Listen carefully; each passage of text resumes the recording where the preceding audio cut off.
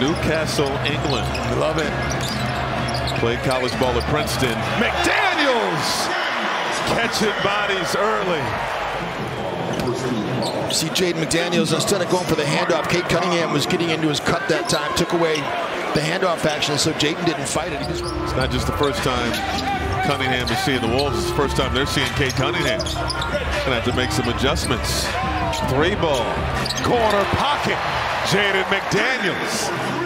I'm gonna tell my grandkids about what I just saw one day. Yep. You know, you're talking about a special player. Good ball movement. Slow-mo in the paint. Gives it up. McDaniels lines it up and hits. Special.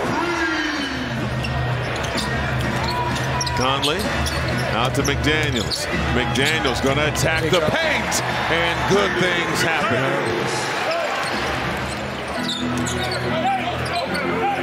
He's not even really looking for his shot.